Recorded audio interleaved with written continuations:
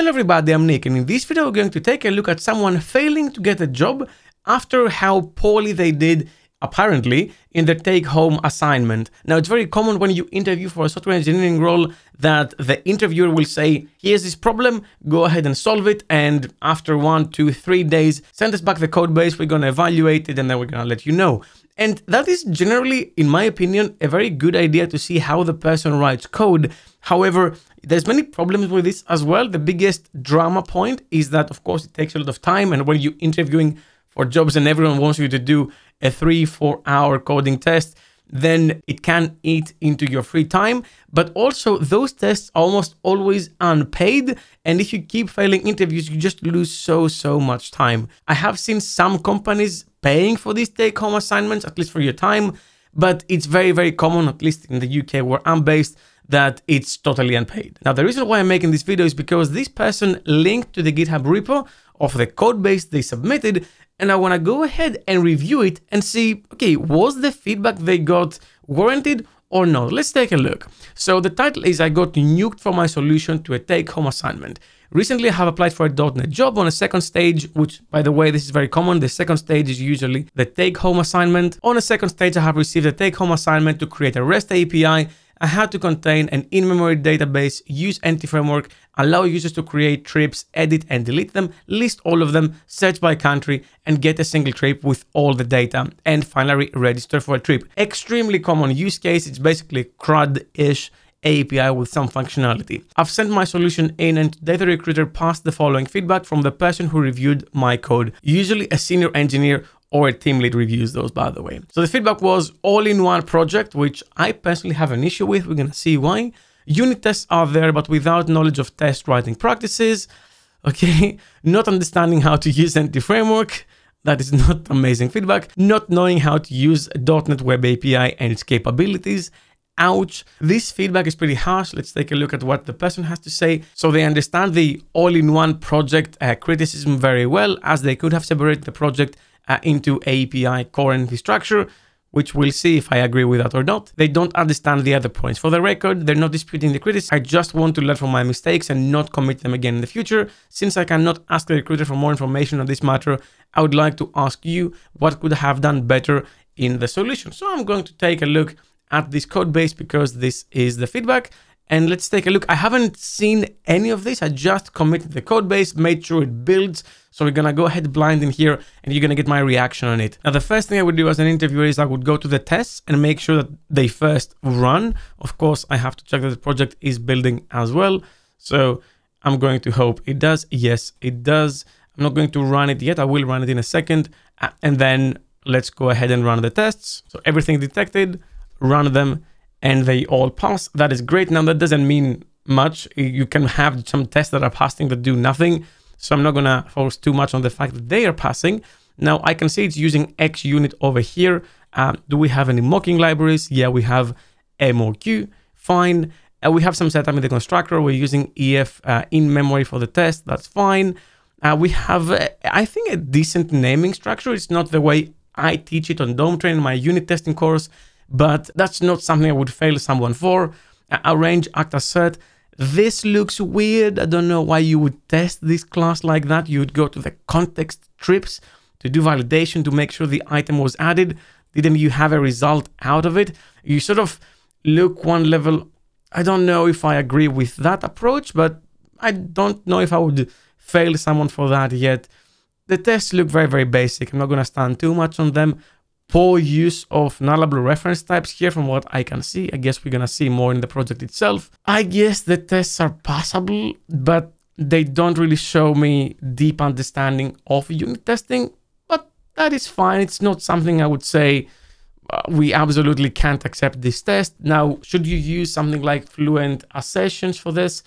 Maybe, especially if you want to impress the interviewer, but the XUnit.assert class will do the job just fine. It's not fundamentally wrong to do any of that. Now, before I move on, I'd like to let you know that after incredible demand, we just launched our very first Blazor course on Dome Train called Getting Started with Blazor. And it's an incredible 7-hour course introduction into Blazor by Jimmy Eggstrom. Now, Jimmy has been using Blazor from the very beginning, using it in production. He's written a book about it. He's an MVP about it. He has given international talks about it. So he's one of the best people in the world to teach Blazor. This is the best, most up-to-date course to get started with Blazor. And in 7 hours, you're going to learn lots of things. So this is not just an introductory course. You will be able to build Blazor applications after you take it. I'm going to put a link in the description, and the first 400 of you can use discount code GSBlazor20 to get 20% off at checkout. Now back to the video. Let's look at the main project itself. So we have an HTTP file with all the endpoints.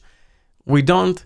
If you check in a project and you have an HTTP file, make sure that reflects the API as it is when you check it in, because that endpoint doesn't exist.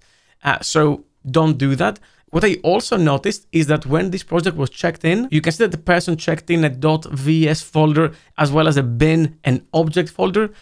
Don't check in artifacts. Just make sure you use a git ignore when you do these tests. That's a massive red flag for interviewers.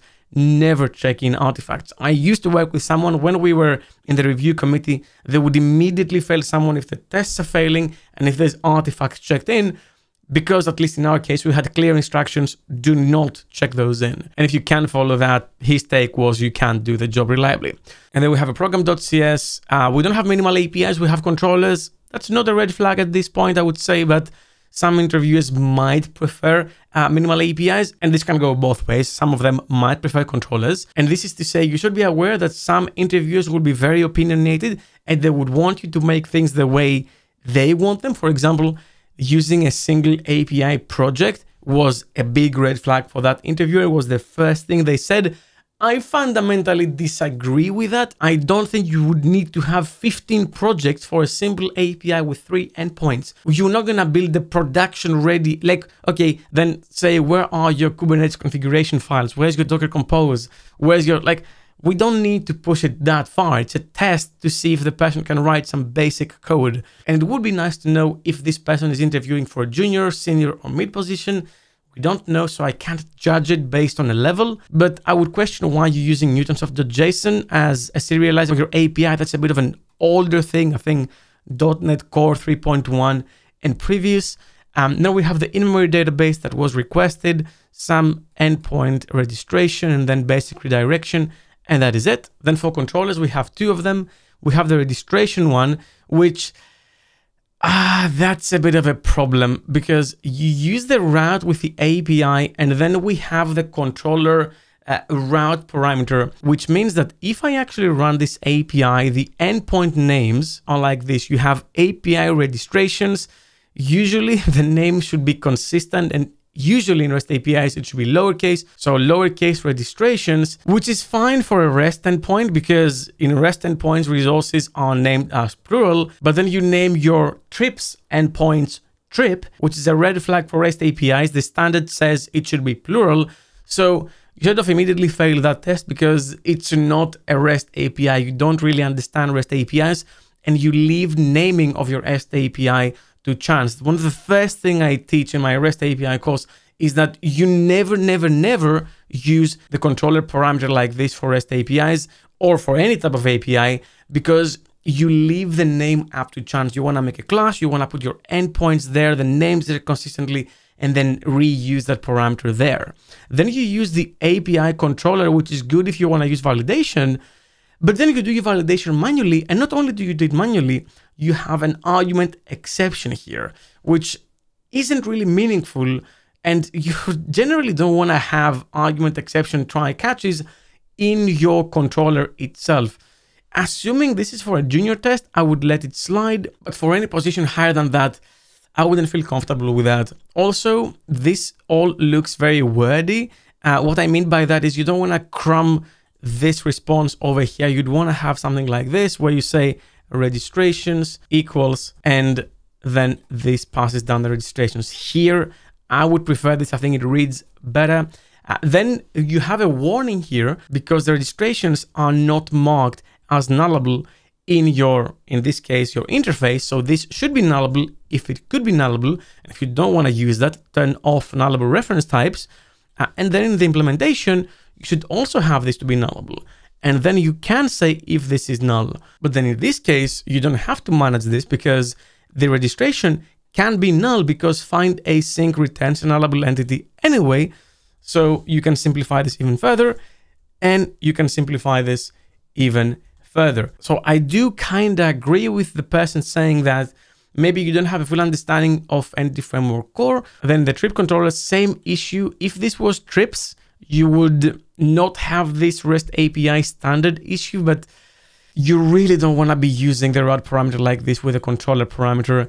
I'm not a big fan. And again, the argument exception bad request. Also, you don't want to leak the exception message in the bad request because that's a customer facing response and they might write some code to handle that maybe. So if you return a bad request, return a consistent message for all your bad requests.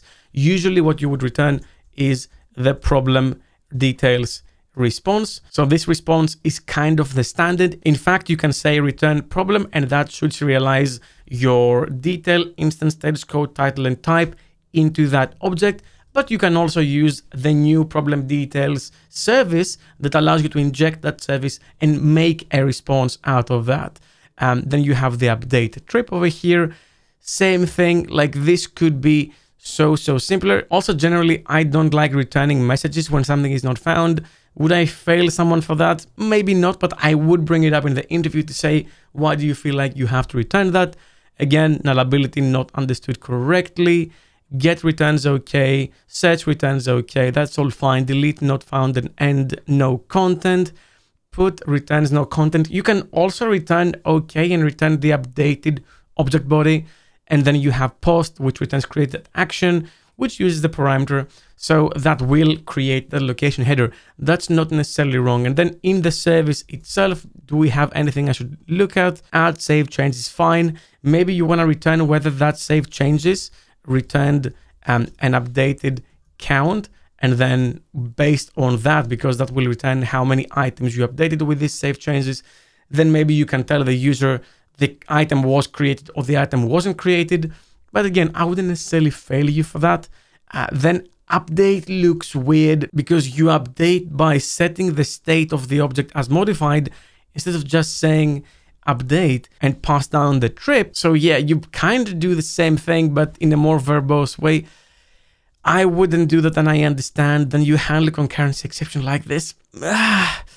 Yeah, I can understand why this test was failed, but I would put it in context. Was this a junior developer position? If it was, then I would let it go. For mid, I would be very close to saying pass, or maybe add another stage where we go with the person and they talk me through the solution. They explain to me why they made every choice, so I can understand the thought process. I really wouldn't name a folder interfaces, massive red flag. Same for models. I know this is an artifact from MVC, but I don't like naming things based on what I'm storing in them. I like naming things based on verticals. So I would have my registrations, and then I would have my trips folders, and everything would be there. And in fact, I wouldn't even have interfaces in a separate file. I would just merge them into their classes, simplify my solution very, very much. So my opinion on this, I don't agree with the all-in-one project criticism. If that was a big thing for the interviewer, I think that the person who submitted this test with name, they dodged the bullet. But if the position was for mid or higher, I do think it was fairly failed. But overall, I don't think it was that bad. I think we're missing context in what position this was submitted for. If it was for a junior, totally get the person in. If it was for a mid, maybe have a chat. If it was for a senior, maybe the recruiter was right, but I still don't agree with the all-in-one project. But I want to know from you.